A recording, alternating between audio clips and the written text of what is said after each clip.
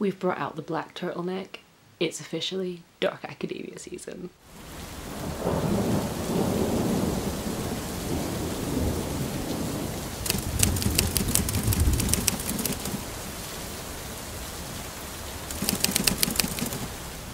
In the recent weeks, there has been a chill in the air. The leaves in my garden are turning orange. The smell of burning wood and hot tea is just in the air. It's in my house. I've been having a lot of peppermint tea.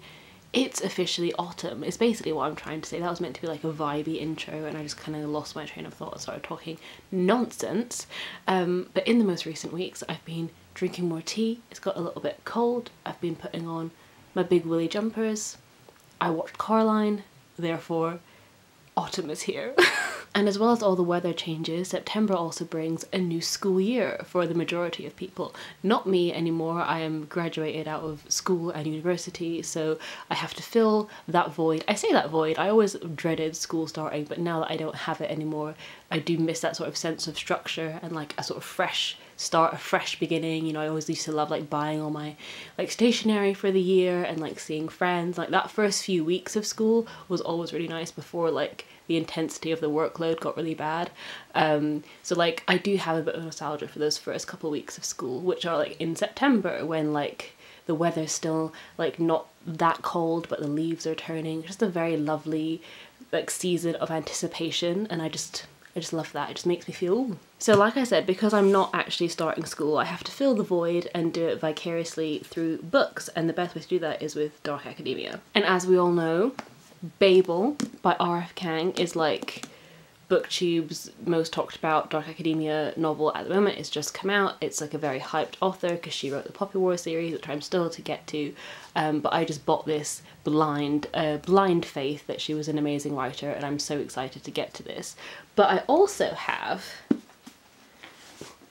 The Maidens by Alex Michaelides, and that's been sitting on my TBR for a while, and obviously they're both sort of Dark Academia themed. This one is set in Cambridge and this one is set in Oxford. So I thought, oh, that'd be quite fun to like read them side by side, because obviously Cambridge and Oxford have like a decades long, probably centuries long rivalry at this point, and I just thought it would be fun to like read them side by side, chat about them, compare notes, and just have a good old spooky time. Babel is a lot chunkier and it's the one that I think I'll enjoy the most. I think I'm going to save that as my second read of this vlog. And then The Maidens is much shorter and I think I can maybe read that a little bit quicker. It's kind of like stretching before a marathon, you know? Like in Friends when Joey has to eat an entire turkey by himself and then Monica's like telling him off for having crisps before because she's like, you have to save room for the big turkey that you're gonna eat. And he's like, you wouldn't do a marathon without stretching. Like this is like stretching the stomach before I like embark on the big turkey.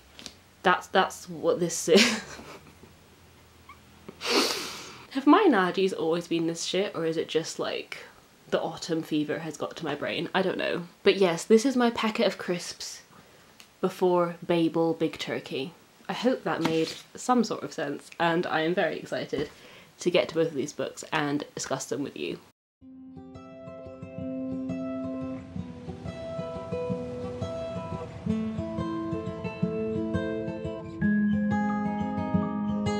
If spring is the season that wakes me alive, then fall is the season to contemplate life. Oh, yeah. I don't know what is it exactly in this time of year that makes the melancholy me reappear. Oh, yeah. Back and forth through dark roast coffee, salt, mist and sea, sand and amber trees. 'Cause it still feels like summer, but it's soaked in nostalgia slowly. All the leaves they're turning brown. 'Cause it still feels like summer, and I simply don't wanna see the cool wind sneak back in our town. 'Cause we lived when it was all bare feet, tan skin glistening beneath the heat, evening swirl into a bird song beat. God, it's now so very bittersweet, so I guess I'll just put on my favorite sweater and say goodbye. Hello, I just got caught in the biggest storm I've ever been in my life. On my way back from the cinema with my dad. We both got drenched, so as soon as we came home, we've turned on the heating, changed into cozy pajamas, and are like shivering. So I thought, I'm feeling cozy, it's cold and grey and horrible outside. Perfect time to update my Dark Academia reading vlog. Which I remember I said at the start, I was like, oh, it's gonna be like reading these two books and comparing them. Fuck that. I'm just gonna gush about Babel. I did read the other one, The Maidens by Alex Michaelides. I read it in the course of about a day. Very, like, compelling, obviously. I finished it quickly. And I always feel like with books that I read quickly, I can never be too harsh on them because, of course, they're written in a very compelling way. Clearly there was something about the story that kept me interested, that kept me glued, but just ultimately there is nothing about this book that would make me want to come back to it at any point or like push it onto a friend to be like, oh my god, you have to read this, which sounds harsh. But essentially we're following this character, Mariana, and a year before we pick up with her story, her boyfriend sadly passed away, so she's obviously still in the throes of grief, and she's also a psychotherapist, so obviously she's very familiar with dealing with these like heavy emotions. And at the beginning of the novel there is a murder that takes place on Cambridge University campus, and it's the murder of Mariana's niece's best friend. And Mariana's niece is a little bit emotionally unstable, has gone through some stuff in her life. She lost both of her parents, so there's a lot of grieving people basically. So Mariana goes through to Cambridge to be the emotional support for her niece, and while she's there she's like, why not treat myself to a little bit of investigation? Why not? I'm here anyway. As a treat, let's just try and like catch the killer for shits and giggles. And there's this professor at the college who's like a little bit skeevy, and he has this little society, this little study group called the Maidens, which are like all young attractive women who are kind of obsessed with him, and it's all a bit culty. And so Mariana starts to investigate, and obviously it's a little bit weird. And throughout I did like the literary references. For example, even Mariana's name is a literary reference. There's a lot of references throughout to Tennyson, and there is a Tennyson poem called Mariana about this woman, Mariana, who just stands at a window waiting for her lover to return to her. And it's all about sort of grief and melancholia. I remember writing like melancholia in like bright red pen and like highlighting it in school because I was not a good student.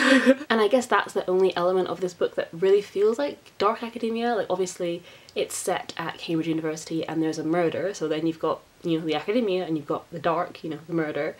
But it almost just felt like a backdrop, like it kind of felt like a police procedural that just happened to take place at Cambridge University. There was nothing about the university itself that was kind of a driving force of this book, because obviously she suspects this tutor. There's a little bit about how he inspires a sort of cult-like following, and I think that was an interesting thread about how we tend to blindly believe educators because they are obviously coming from this place of like privilege and knowledge, and we just tend to have blind trust in these figures.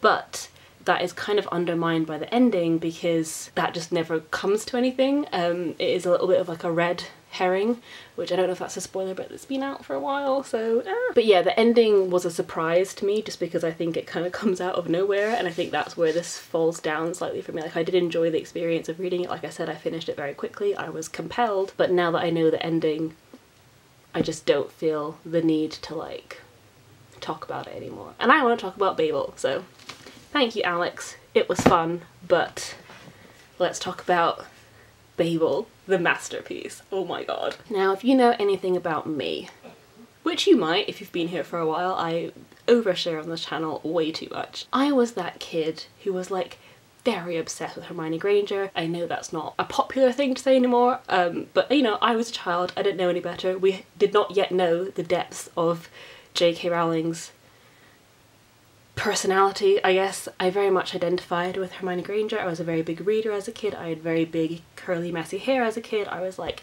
that's gonna be me. So then when I started my high school journey, I always pictured myself applying to Oxford, applying to Cambridge, and I wanted to study English and I wanted to write. And every time I watched Harry Potter and like saw all that beautiful architecture, you know, it's actually filmed in parts of Magdalen College, like it all just started to coalesce, and I was like, this is what I'm destined for, you know? Turns out, no. I find academia very bloody stressful. I really crumbled under the weight of exams in high school and A-levels, and it just turned out wasn't for me. So I went to art school, which was not rigorous at all, and I got a first-class degree, which is great. I had a good time, but there is that tiny part of my heart that just wishes I was cut out for that life, you know? That like all night studying in the library, like being buried under the weight of all these ancient dusty books, you know, walking on this campus where so many clever and iconic and influential figures of history have walked before you. There's just like a certain romance to that lifestyle, which is an illusion, and you can understand that on an intellectual level, but that part of your heart still wishes that you're a part of that like elite inner circle, even if you recognise that the fact that knowledge is being held in an elite inner circle is inherently wrong. And so that's why the genre of dark academia obviously appeals to me. I want to have a seat at that table. I want a peek into that world without having to like be academically brilliant and put myself through the pain of like being in that world.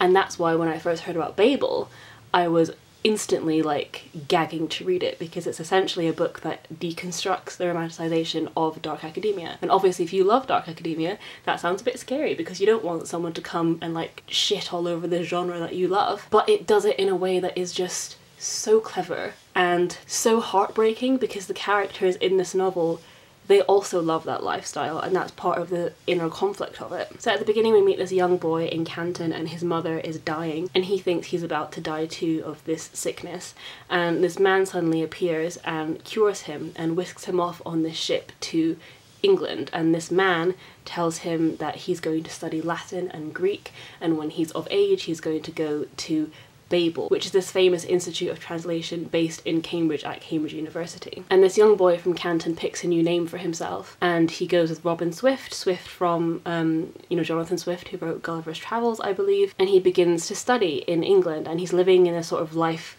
of luxury. You know, he lives in this big house with this professor, and all of his wants are taken care of. He never goes hungry. He's learning all these amazing languages, and he gets to kind of travel via the page, all of these opportunities that, you know, wouldn't have been open to him had he stayed in like that little slum that he was in Canton. And this plants the seed of this conflict that basically defines Robin's life. You know, he's so resentful of the fact that the Empire and England has torn him away from his home language, the fact that his language is being co-opted by the Empire. I'll get onto that in a bit.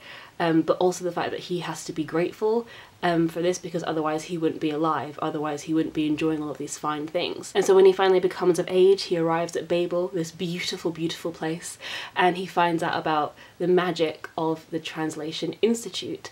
And essentially the Translation Institute takes silver, like the metal silver, and through the power of translation makes magic. So they have these silver bars where for example, you put one word in one language on one end, and then you write another word in a different language, like a translated word, on the other end, and through like nuance and different meanings, like the little bits that get lost in translation, the little ephemeral things that you can't quite put your finger on, that's what gives the bar its power. And these silver bars, like, they make transport go faster, they make plumbing work better, and so essentially these different languages are being co-opted by this rich institution to like make their society better. And the reason that Robin was picked was because he knows Chinese, which is obviously quite a rare language. And in his year, there are other students that have also been plucked from other places of the world that have been brought to study. For example, his best friend, his closest friend Rami,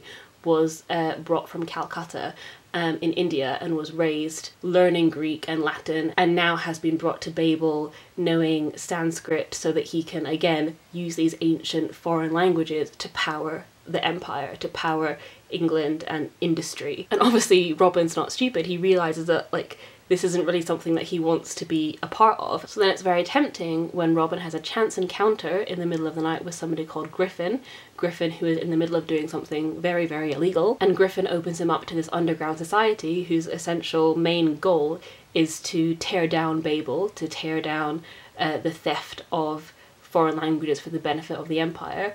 It's a very tempting idea, and thus begins the unraveling of the story, essentially. And it is just so incredibly well written, and you really just feel the pain in Robin's heart. Like, I totally understand why he hates everything around him, why he has such resentment for being brought in but also not fully brought in, because obviously he's Asian and he doesn't look like all of the other students in Oxford. He gets mocked and he gets ridiculed, and so on the one hand he has to be grateful because he's alive and he gets to, you know, learn all of these wonderful languages, and he gets to be part of this small elite society, and he gets to like drink fancy wine, and he gets this fancy stipend where he can buy these clothes and buy these books and have this cushy academic post once he's finished with his training. But he's never going to be fully recognized, he's never going to be fully rewarded for his talent, he's never going to be as good as his white counterparts. And he sees this problem even worse with Rami, who is a dark-skinned man, and with Victoire, who is a dark-skinned woman from Haiti. He realizes that he has this privilege of, you know, sometimes passing as white,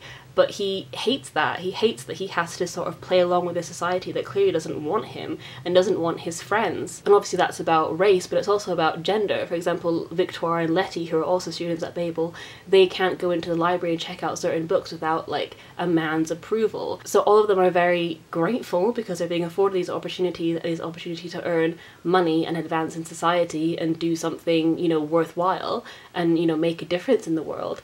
But also none of them are equal. They're not treated equally, and that conflict is so palpable because on the one hand it's shut up, stay quiet, enjoy the privilege that you're being spoon-fed, that's being drip-fed to you by, you know, somebody else that you're not in control of at all, or say fuck it, this is awful and I don't want to contribute to this anymore.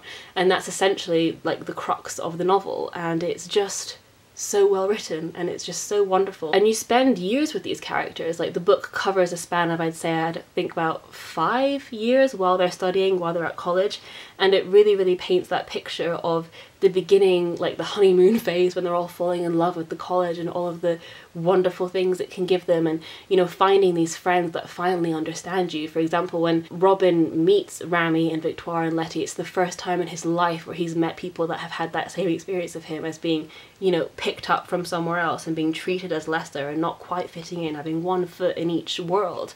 And that bonds them so quickly. He doesn't want to betray BABEL, he doesn't want to let go of this world because it's the first time that he's felt truly seen and truly needed. But then the cost of that is just awful. And the sort of, it's not a tagline, but like the sort of bit at the start of the blurb in BABEL says, an act of translation is always an act of betrayal.